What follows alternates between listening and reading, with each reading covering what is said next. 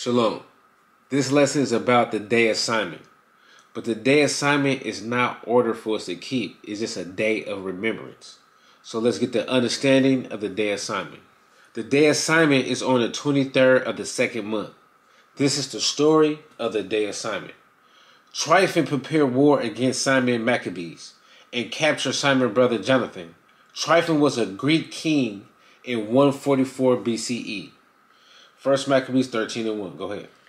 1 Maccabees chapter 13 verse 1. Now when Simon heard that Tryphon had gathered together a great host to invade the land of Judea and destroy it, the people of Israel was in great fear. 1 Maccabees 13:2. and saw that the people was in great trembling and fear, he went up to Jerusalem and gathered the people together. Simon reminded Israel the great acts they did for the law and the sanctuary.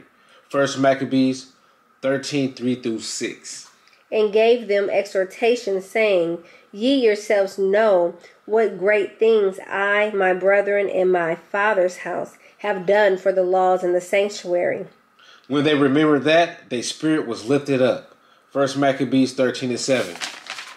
Now, as soon as the people heard these words, their spirit revived. Simon gathered all the men of war to guard the city of Jerusalem. 1 Maccabees 13:10. So then he gathered together all the men of war and made haste to finish the walls of Jerusalem, and he fortified it round about. Tryphon was getting ready to invade the land of Judah, and he had Jonathan, Simon's brother, in custody. 1 Maccabees 13:12-13. So Tryphon removed from Ptolemais with a great power to invade the land of Judea, and Simon was with him in war.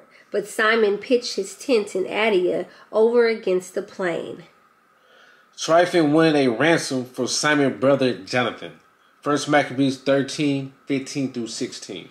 Whereas we have Jonathan thy brother in hold, it is for money that he is owing unto the king's treasure, concerning the business that was committed unto him. Wherefore now send 100 talents of silver, and 2 of his sons for hostage, that when he is at liberty, he may not revolt from us, and we will let him go.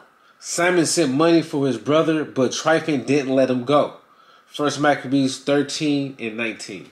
So he sent them the children and the 100 talents, howbeit Tryphon dissembled, neither would he let Jonathan go. So they was getting ready for war. 1 Maccabees 13:20. And after this came Tryphon to invade the land and destroy it, going round about by the way that leadeth unto Adora. But Simon and his host marched against him in every place wheresoever he went. Tryphon tried to sneak attack, but was stopped by a great snow, and most of his men died. 1 Maccabees 13:21-22. Now they that were in the tower sent messages unto Tryphon to the end that he should hasten his coming unto them by the wilderness, and send them victuals. Wherefore Tryphon made ready all his horsemen to come that night. But there fell a very great snow, by reason whereof he came not. So he departed and came into the country of Galilee. After the snow, Tryphon stopped at Barsema and killed Jonathan, Simon's brother. Tryphon killed Jonathan in 142 BCE. 1 Maccabees 13:23. And when he came near to Baskema, he slew Jonathan, who was buried there. Simon buried his brother. 1 Maccabees 13:25-28. Then sent Simon and took the bones of Jonathan his brother, and buried them in Modin, the city of his fathers. And all Israel made great lamentation for him, and bewailed him many days. Simon also built a monument upon the sepulchre of his father and his brethren, and raised it aloft to the site, with hew stone behind and before it. Then Tryphon killed King Antiochus and made himself king. In 1 Maccabees 13:31-32. Now Tryphon dealt deceitfully with the young king Antiochus, and slew him, and he reigned in his stead, and crowned himself king of Asia, and brought a great calamity upon the land. Simon went to war with Ganza and built a machine to get over the wall. 1 Maccabees 13, 43 and 46. In those days Simon camped against Gaza and besieged it round about. He made also an engine of war and set it by the city and battered a certain tower and took it.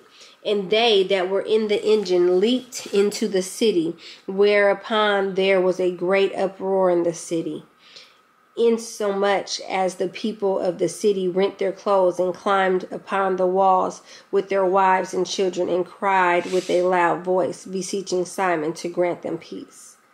Simon destroyed the tower in Jerusalem and cleaned it and kicked Esau out and took back Jerusalem. 1 Maccabees 13, 48 and 50. Yeah, he put all uncleanness out of it, and placed such men that as would keep the law, and made it stronger than it was before, and built therein a dwelling place for himself. The 23rd day of the second month is when Simon took back Israel. 1 Maccabees 13, 51 and 53. And entered into it the 23rd day of the second month, in the 171st year, with thanksgiving and branches of palm trees, and with harps and cymbals, and with viols and hymns and songs, because there was destroyed a great enemy out of Israel. And when Simon saw that John his son was a valiant man, he made him captain of all the hosts, and he dwelt in Gaza. And that's the day of Simon. Shalom. Shalom.